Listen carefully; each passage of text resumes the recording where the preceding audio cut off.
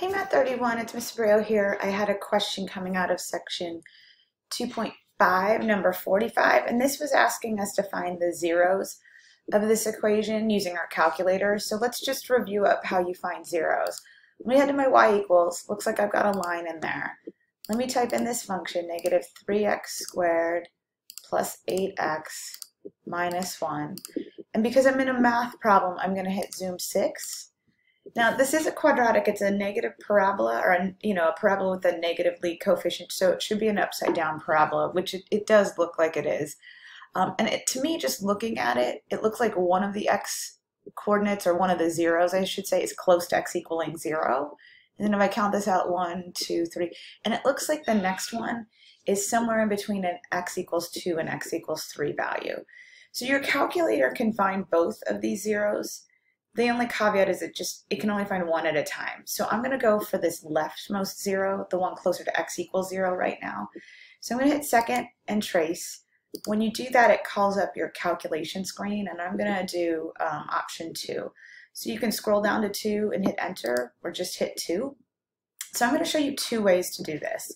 We've got two zeros, so I'm going to use Blinky the first way, which to me takes a little bit longer, but let me use Blinky. So if I think my x-intercept is here, I want to get on the left side of it. That's what this left bound means. So let me just scroll left of it, and you can pick any of these values. I could have picked this one, this one, this one, not that one, because now that's on the right side of the zero. So let me get on the left side of the x-intercept, hit enter, and now it'll say, hey, get on the right side. So maybe like here, that's definitely to the right of this x-intercept. So let me move this, move Blinky.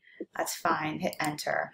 And you see these two triangles pop up. So what your calculator is going to do is find the x-intercept between these two x coordinates. So let me go ahead and hit enter. And there's my first one at 0.134. And I had said, hey, it looks like it was at x equals 0. 0.1's pretty close. All right, so that's using Blinky and using your left-right arrow keys a bunch. I personally, I'm lazy, man. I don't want to do that. So the next one is right here about 2.5. So an x value to the left of it is 2, and an x value to the right of that x-intercept is 3.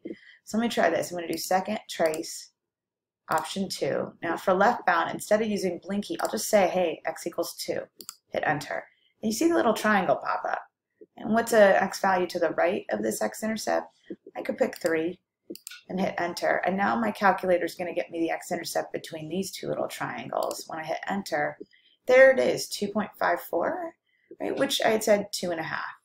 Now just to show you, if I'm doing it the way I like, where I do second trace option 2, for left and right bounds, again, I think this x coordinate is somewhere around 2.5. So I could have picked 1 as my left bound, because 1 is to the left of 2.5. And then I could have picked something like, what is this out here, like 7?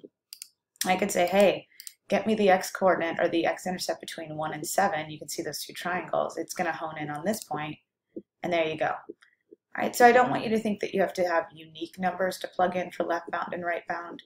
Just pick something to the left and something to the right. One little caveat, okay? If I was doing this, don't pick something so far to the left that it gets in the way of this other x-intercept. So I was saying I could pick 1 here. I don't really want to pick 0, because if I pick 0, it's so far to the left, it's going to confuse the calculator, and it's not going to know which one to go after. Right, so if I go 0 to 3, both of my x-intercepts were in there.